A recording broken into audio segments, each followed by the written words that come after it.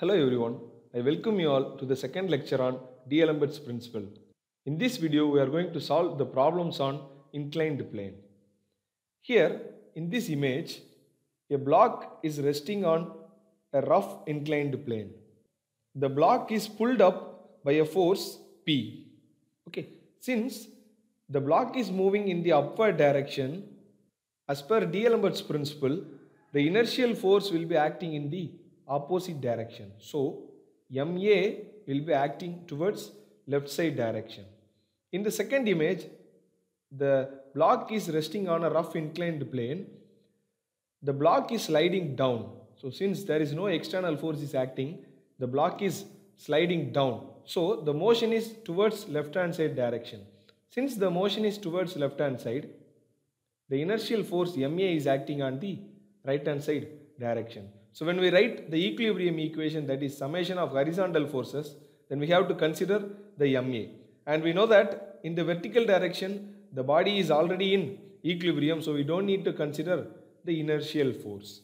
The first problem is a block of 25 kg mass rests on an inclined plane is pulled up by a force of 175 Newton magnitude acting parallel to the inclined plane. Determine the acceleration of the block if the coefficient of kinetic friction between the block and the plane is 0.3. So the coefficient of friction mu value is given as 0.3. In the problem, the block is resting on an inclined rough surface. Okay, so first let me draw the free body diagram. The weight of the block is acting in the downward direction.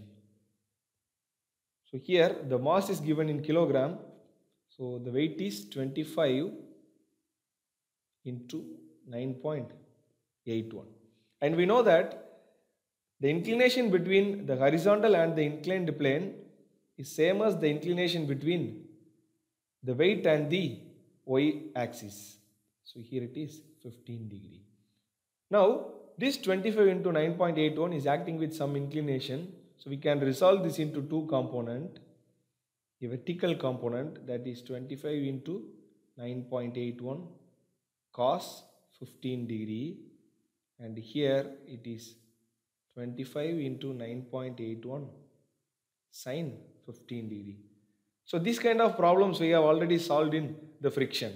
Okay, a 175 Newton is acting 175. Then because of the friction between these two contact surfaces, a normal reaction will be there, and this normal reaction will act in the perpendicular direction of the contact surface. Then the motion. So here the block is pulled up by the force. So the motion is towards right hand side direction. So the frictional force will be acting in the opposite direction. So Fs is acting in the left hand side direction. Also the important thing, the inertial force. Since the motion is acting towards right, then the inertial force MA will be acting towards left hand side direction. So this is very important, inertial force. Okay, now we will write the summation of horizontal forces and summation of vertical forces. We will start from summation of vertical forces is equal to 0. In the image, the 25 into 9.81 cos 15 is acting in the downward direction, so it is minus 25 into 9.81 cos 15 degree, and Rn is acting in the upward direction, so plus Rn is equal to 0. So if you solve this, then you will get Rn is equal to 236.89 Newton. The next equilibrium equation is summation of horizontal forces is equal to 0. The 175 is acting towards right, so it is 175, then 25 into 9.81 is acting towards left, so minus 25 into 9.81 sin 15 degree, and the Fs is acting towards left hand side direction, minus Fs. Also the MA is acting towards left side direction, so it is minus MA is equal to 0. Okay, so now we know that the Fs is equal to mu into Rn. The mu value we have already calculated, it is 0.3, and the Rn value is already calculated, it is 236.89. Now we can substitute the values in this equation. So we will get 175 minus 25 into 9.81 sine 15 minus 0.3 into 236.89 minus the mass. The mass of the object, it is 25 kg. So it is 25 into A is equal to 0. So if you solve this equation, then finally you will get A is equal to 1.618 meter per second square. The second problem is a body of mass 200 kg is initially stationary on an 15-degree inclined plane. What distance along the inclined must the body slide before it reaches a speed of 10 meter per second? So here we have to calculate the distance the body will move to get a velocity of 10 meter per second. Take the coefficient of friction between the body and the plane is 0.1. So mu is equal to 0.1. So whenever you take a problem on D'Alembert's principle, first you just calculate the acceleration. Because to find the distance, we need to calculate the value of acceleration. So first let me calculate the acceleration first. The 200 kg block is resting on a 15-degree inclined plane. So the weight will be acting on the downward direction. It is 200 into 9.81. And the inclination is 15 degree. So if you resolve this into two components, then it is 200 into 9.81 cos 15, and the another component is 200 into 9.81 sin 15. Then because of the friction between these two contact surfaces, a normal reaction will be acting in the upward direction. And the body is sliding, which means the motion is in the downward direction. So since the motion is in downward direction, then the frictional force will be acting in the opposite direction, Fs, and the important inertial force is also acting in the opposite direction, that is right hand side direction.